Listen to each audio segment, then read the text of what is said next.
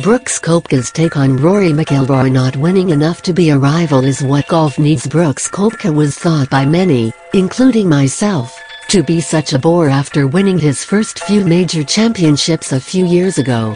He never really let his personality shine through while talking with the media, and he rarely showed many emotions during big moments in his wins. He was pretty much a robot. But boy has he done a complete 180 with his reputation over the past year or so, which is just great for professional golf. His comments this about fellow PGA Tour star Rory McIlroy should only make him even more of a lightning rod/fan favorite, because this man clearly doesn't care at all about saying what he feels. Koepka, the #1 player in the world right now, had this to say when asked about a rivalry with McIlroy, who stunningly edged out Koepka to win the 2019 Player of the Year award and is currently the #2 player in the world. I've been out here for, 5 years? Rory hasn't won a major since I've been on the PGA Tour. So I just don't view it as a rivalry, Koepka told AFP ahead of his defense of the CJ Cup in Seoul, South Korea, which begins on Thursday. "I'm not looking at anybody behind me," said Koepka. "I'm #1 in the world. I've got open road in front of me. I'm not looking in the rearview mirror, so I don't see it as a rivalry." Now that, as the cool kids on Twitter say, is the type of content I need directly in my veins.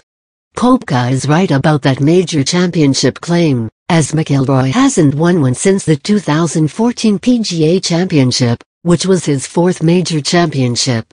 Koepka also has 4 majors, including last year's PGA Championship. He also finished in the top 4 in all the majors last year. So yeah, he's a beast when it matters most. The top of the PGA Tour, despite all the stars playing right now, can be a pretty bland place as more and more players seem content with collecting top 10s, or even 20s, and the big paydays that come along with that. It has become easy for the big names to say the safe things that they think people want to hear, portray their fun and safe personalities on their social media, and make no real waves while touring the world and playing golf. But now we have Koepka, the guy who hits it a mile and has become a force at a major championships, who just wants to crush everyone while practicing very little and caring about what he says even less. Remember last season he hilariously showed up less than an hour before his final round of the St. Jude Classic, a PGA Tour playoff event, where he was paired with McIlroy, who had a 2-stroke lead. Koepka then ran away with a 3-stroke lead after a 5 under 65.